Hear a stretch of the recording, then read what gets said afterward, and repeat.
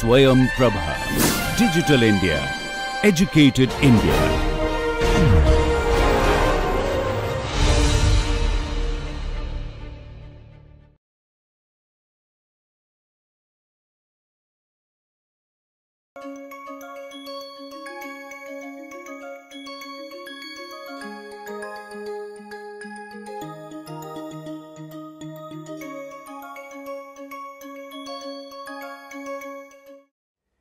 Today's session is on organization development in global and trans-organizational setting.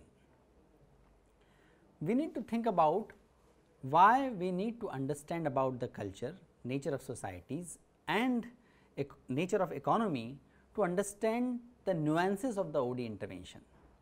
We must recognize that OD interventions or mechanisms and ways of bringing about change in the organization at individual, team or the collective and macro level are nuanced, are affected by the culture of that organization, and culture of that organization is affected by the societal culture of the organization. At the same time, culture and nature of economy impact each other. So, if the question is, are OD techniques applicable in similar ways in all cultures, societies and economies? The answer is no. OD interventions and ways of bringing about change in organizations differ according to culture, society and nature of economy.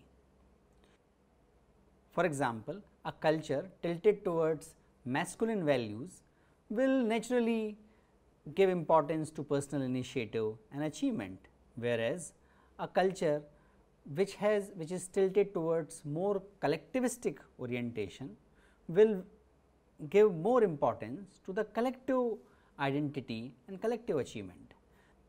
All these notions will be different in the minds of the executives and managers in the two different cultures. Similarly, economic development. There are some companies which are operating in the economies which are pretty evolved economies in terms of industrialization, education and customer awareness, whereas there are some economies which are not so much industrialized and there are some where the industrialization process has started in last few decades. So, because of this different stages in the trajectory of economic development, organizations will behave differently, their concerns will be different, and because of these reasons OD interventions or the most appropriate OD interventions to bring about change and to enhance their effectiveness will be different and will have to be implemented differently in the organizations which are operating in the economies which are at the different level or different stages of developmental trajectory. So, let us continue to examine this question. To understand that how cultures affect the OD intervention, we first understand what is organization culture. So, organization culture is reflected in the characteristics such as power and authority, group dynamics, leadership and forms of work and social relationships. These are some of the predominant behavioral indicators of organization culture. Though organization culture is also reflected in different artifacts, the nature of office, nature of the structure of the office, vision and mission statements, the espoused values of the organization. So, these factors also affect the organization culture. But if we just look at the behavioral aspects like these one which are there in this slide, we can understand the nature of organization culture.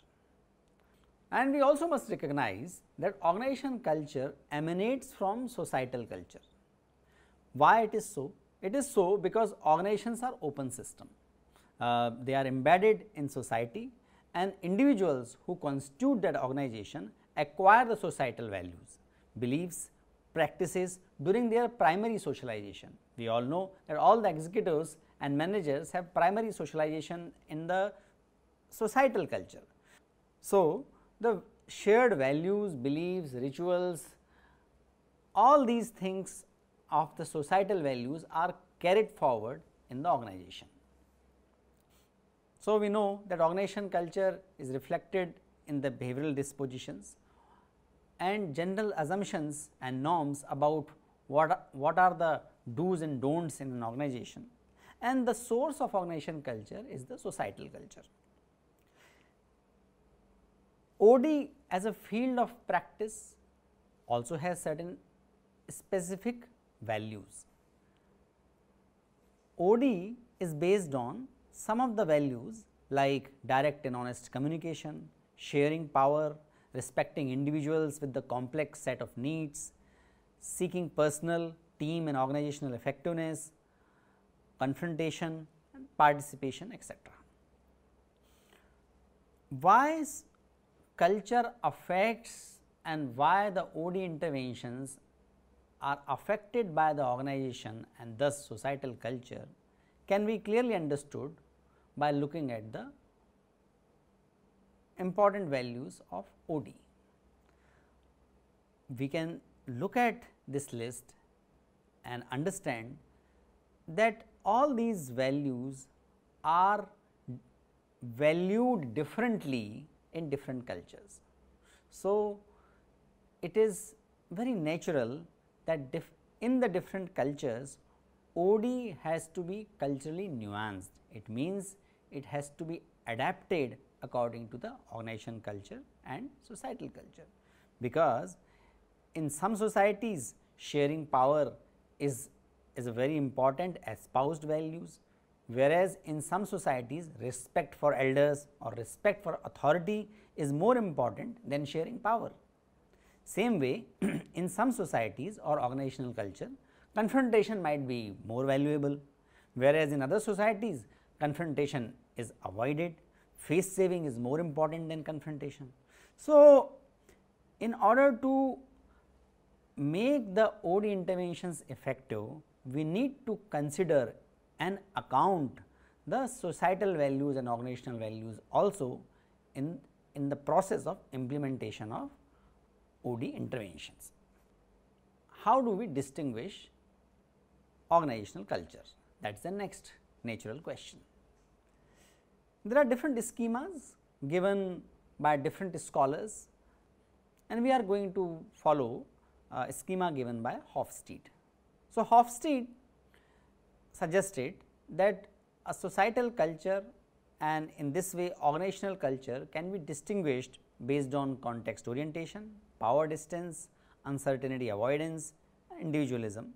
These are also expressed in different terms like uncertainty avoidance in some of the text appears as tolerance for ambiguity, individualism is reflected as masculinity versus femininity, context orientation is about respect for the words or respect for the context. So, these terms are reflected differently in the different cultures, but they mean almost similar thing which we are going to describe just now.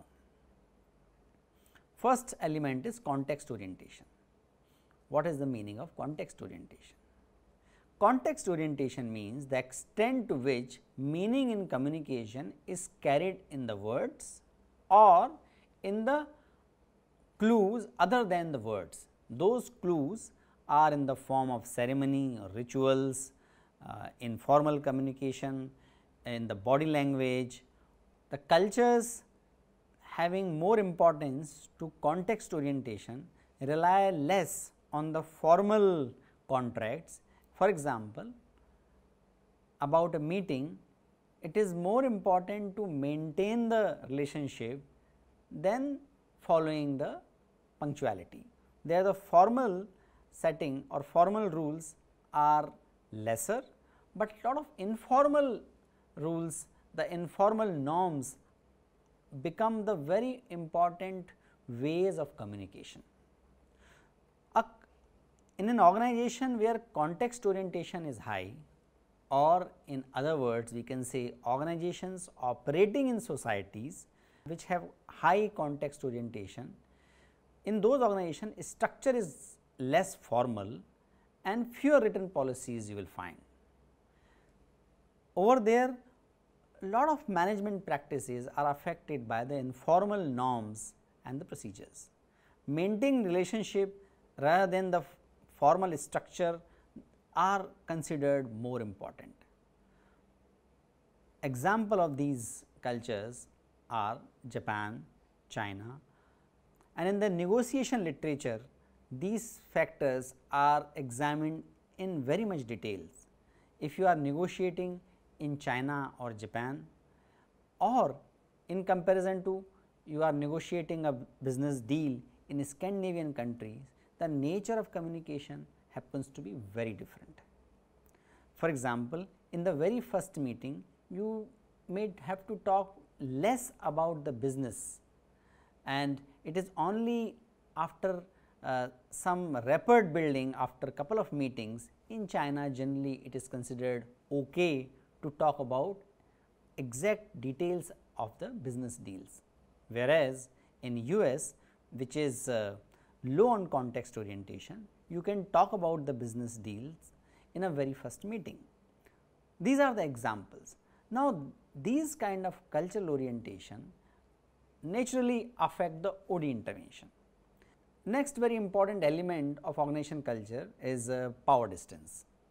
Next, power distance means extent to which members of a society, or here in organization, accept that status and power are distributed unequally in an organization. Organizations in these cultures, these meaning having high power distance, tend to be autocratic, they possess clear status differences and have little employee participation. So, in the organizations which are operating in the societies, in these societies, you will see the superiors consider subordinates as part of the different class, and subordinates are not supposed to hold independent opinions. Even if they have the independent opinion, they have to put forth, either they have to avoid putting up in a direct manner, or they have to put forth in a very sensitive and a very mild way. In organizations operating in these kind of societies, powerful people are considered to be entitled for the privileges. So, there are some examples of the high power distance elements in the organizations and the societies come from Latin America or East European countries, whereas in the Scandinavian countries you will see less power difference. It means people will be more comfortable and sharing about their opinion with their supervisors, and the individual initiatives and individual opinions matter equally with in the organization.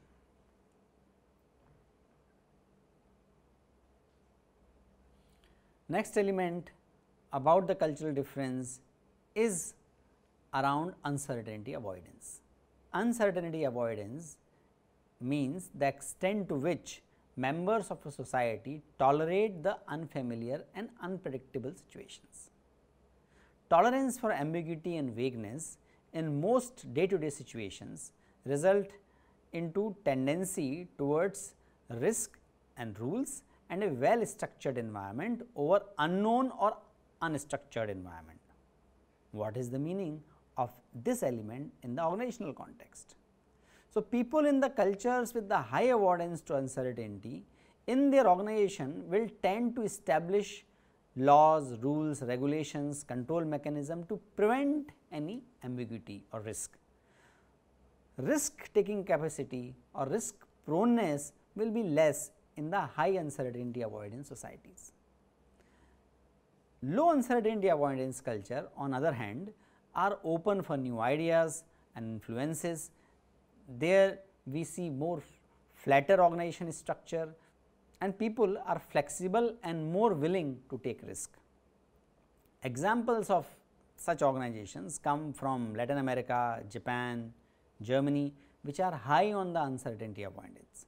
So, in the organizations in these cultures or organizations originating from these cultures will show extensive and more elaborate rules, regulations and laws, whereas organizations emerging or operating in the cultures with low uncertainty avoidance will demonstrate the values of risk taking, creativity and less formal rules and regulations. So, next element is individualism.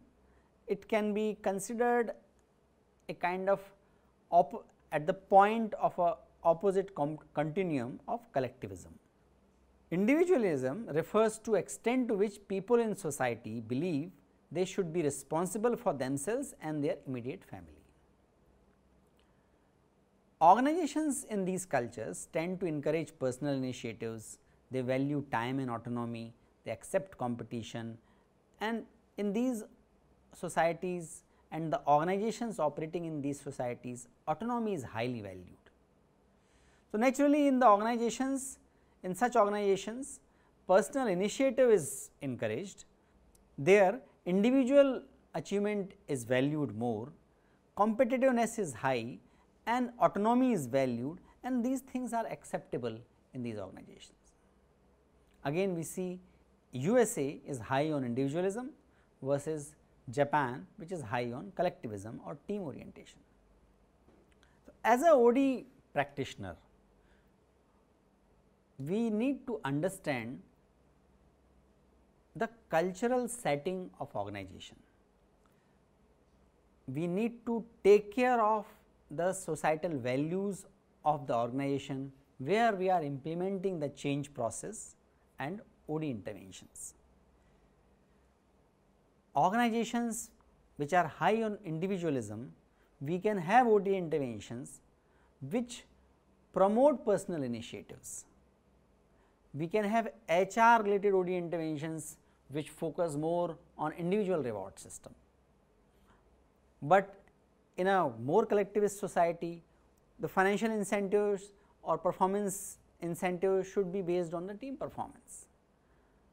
Similarly, societies which have the high uncertainty avoidance, the OD process or the change process has to be delineated very clearly and in an elaborate way. Whereas, societies and organizations which are low on uncertainty avoidance or who are more comfortable with the uncertainty, we can be more spontaneous and we can be more innovative.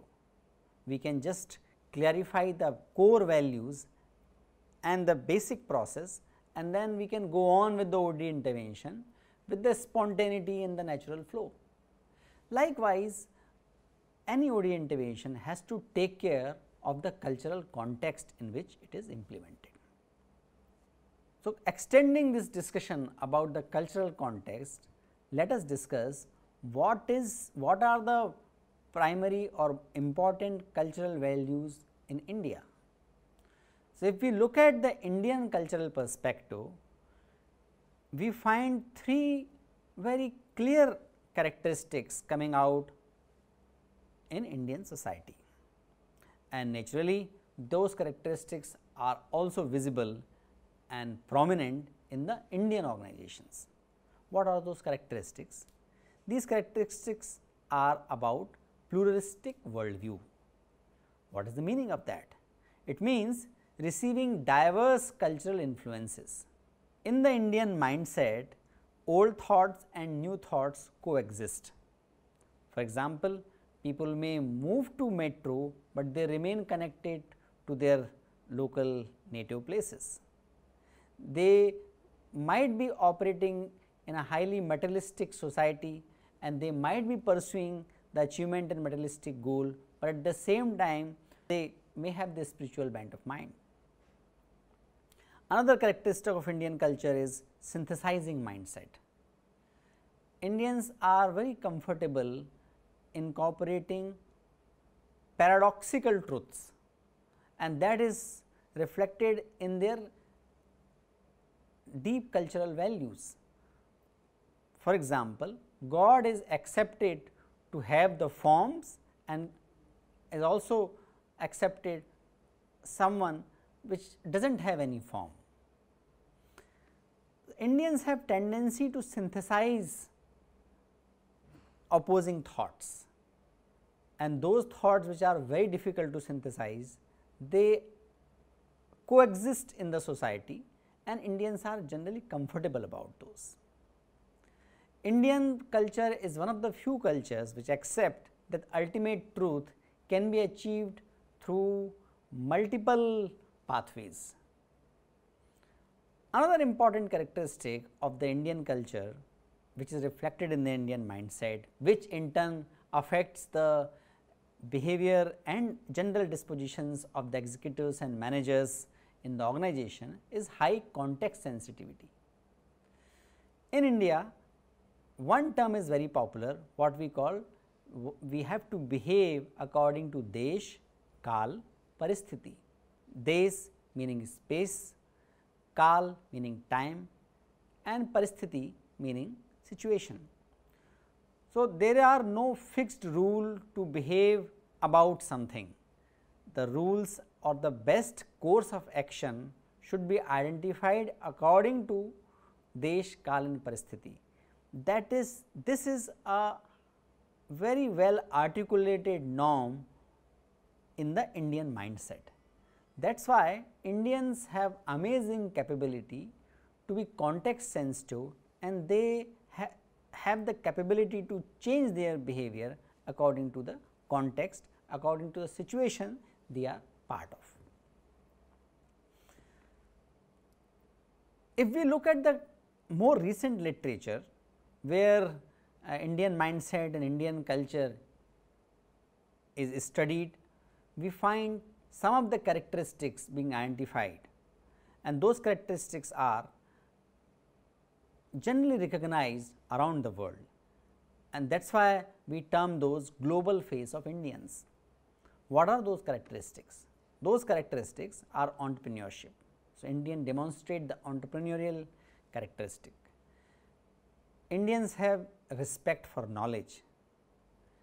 Expansive orientation in global context is also visible amongst the Indian managers and Indian business leaders. Indians are capable, they show the tendency to balance between Western values, which are more towards achievement and materialism, as well as larger purpose of life, that is about spiritual growth and contributing to the wellness of the society. In the studies, Indians are also found to have the strong sense of social responsibility. Another characteristic which is found to be peculiarly Indian is creative value proposition. In the Hindi term, we call it jugaad. Jugaad is now very well researched concept even in the field of marketing. That means devising products and services to meet the needs with the minimal resources.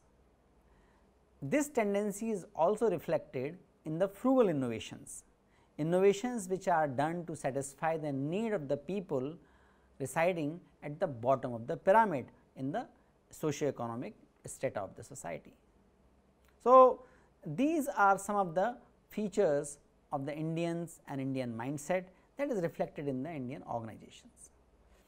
We need to take into account these characteristics while designing and implementing the change process and implementing the OD interventions.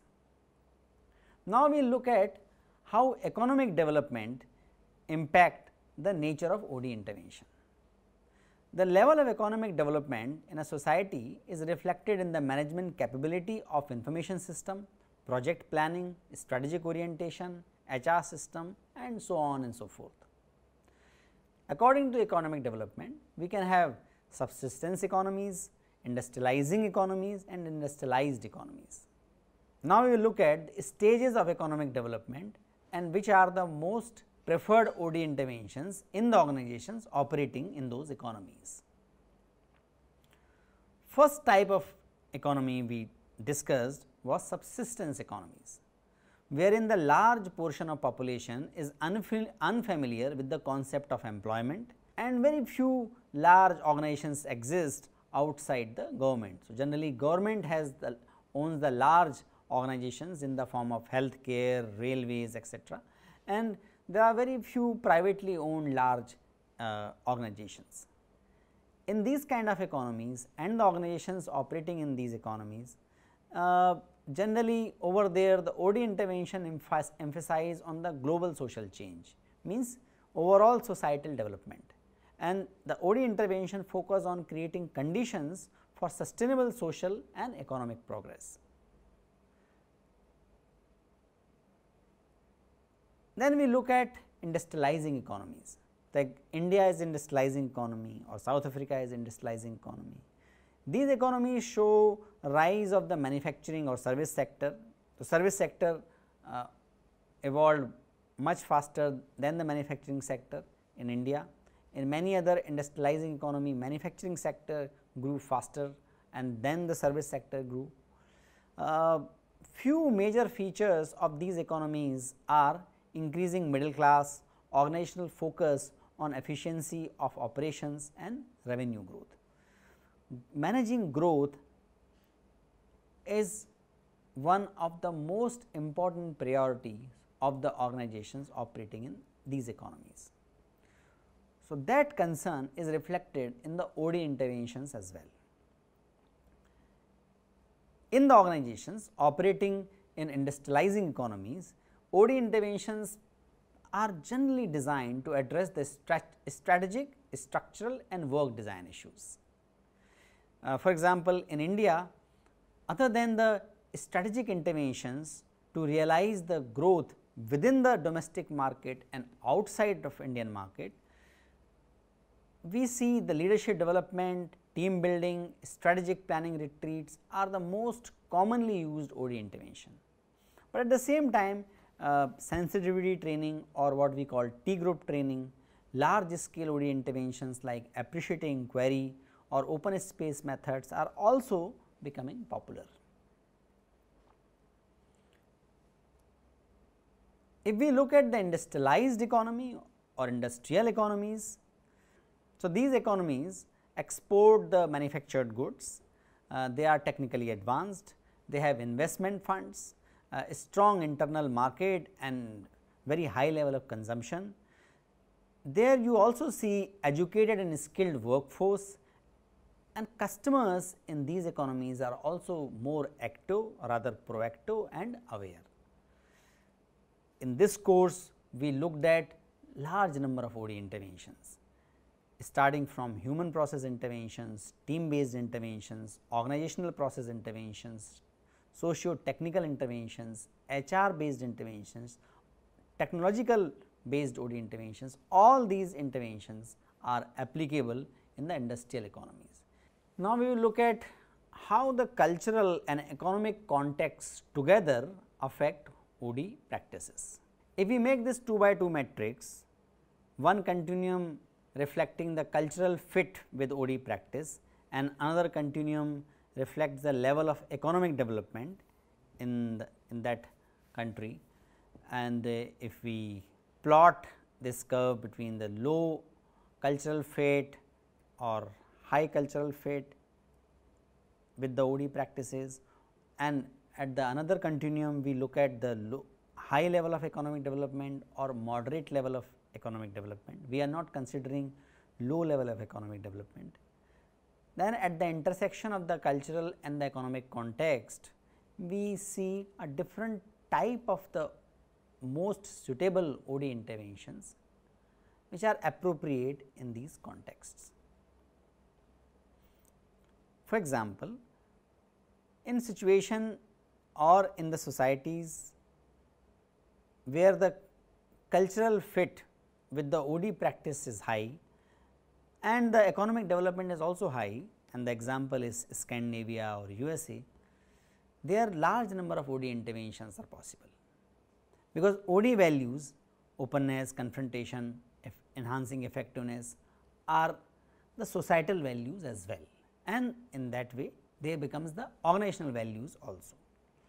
We also have examples where cultural fit of OD practices, the OD values which we talked about, openness of communication, power sharing, confrontation, these values are not very much in line with the cultural values of the society and the organization, but those contexts where the high economic development is prevailing, you need to customize the OD interventions according to the cultural values.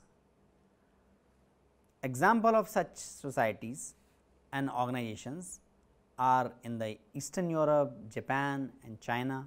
They are having high economic development, but the cultural fit is not very natural with the societal and organizational values. So, there has to be extra precaution to be taken to implement the OD interventions, like rituals have to be respected, informal clues have to be respected, they have to be incorporated in the OD intervention. In place of confrontation, there has to be a scope of face saving, and that has to be recognized in the human process work at the team or organizational level. So, these are some of the adjustments are necessary, these kind of adjustments are necessary to implement the OD interventions in these settings. India, South Africa and the societies like these have moderate level of economic development and a significantly high cultural fit with the OD practices. Their OD interventions are more related to the strategic success, growth management, work design, HR process implementation, HRM practices based OD intervention. Like HRM practices based OD interventions are more popular or more relevant in these kind of organizations.